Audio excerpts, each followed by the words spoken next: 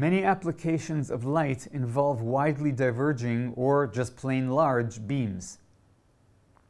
VCSELs and other laser diodes, LEDs and fiber lasers at UV, visible, near IR, and especially eye-safe SWIR wavelengths are used in many sensitive applications with fast-growing markets. To guarantee the performance of these devices in all these applications, characterization of the beam, including power measurement, pulse shape, as well as beam profile and other parameters, is critical. When it comes to analyzing the beam's spatial profile, we run into some serious challenges because the beams are generally large and widely diverging. The apertures of conventional beam profilers are too small to capture the entire beam. Furthermore, diverging beams cannot be accurately measured with a regular detector because the response of the detector is highly dependent on the angle of incidence. Typical solutions for analyzing such beam profiles usually involve bulky laboratory equipment, which is not suitable for use in production lines and in situ tests. The new WB-I wide beam imager from Ophir solves the problem.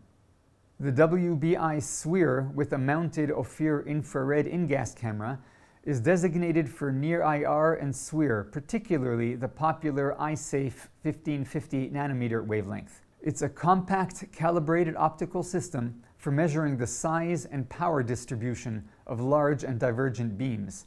Beams are captured on a large 48mm diameter diffusive screen and then re-imaged by a CCTV lens through a variable iris attenuator onto the profiler camera.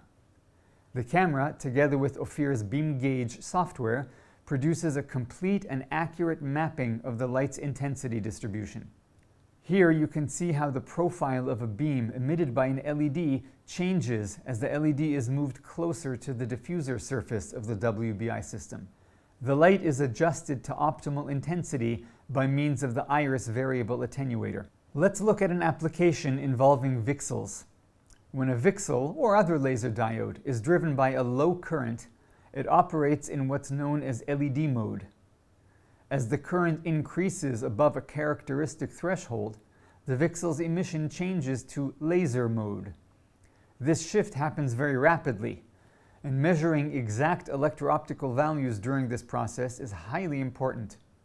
The light current voltage, or LIV sweep test, is used to characterize a laser diode in operation. Observing beam profile changes during such a test provides critical information. For example, here we can see how what begins as a Gaussian beam in LED mode becomes flat top and finally shifts to a dual mode laser beam as the current changes from 0.74 amps to 0.92 amps. Here we can see the WB-I accessory together with a profiler camera and beam gauge software providing real-time beam shape analysis and visualization, so that changes in the beam shape as a function of applied current can be easily and accurately mapped. When we enter the source to diffuser distance into the beam gauge software, beam gauge then calculates and displays the beam's divergence angle. If we used a regular sensor, this would only be possible for very small divergence angles because of the angle dependence.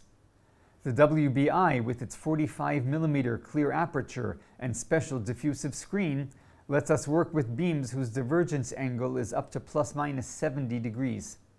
For high-power lasers, the LBS 400 beam splitter system can be used.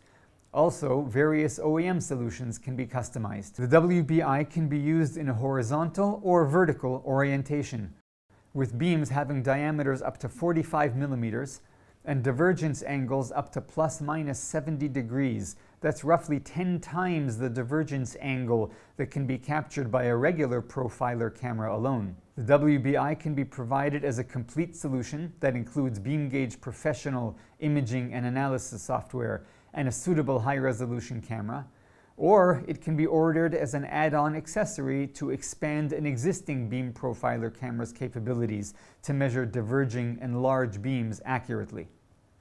The WB-I is robust, highly accurate, and easy to use, making it an ideal solution in a wide range of environments, including production, R&D, QA, and service. To learn more, contact Ophir, either directly or via your local Ophir representative, or visit our website.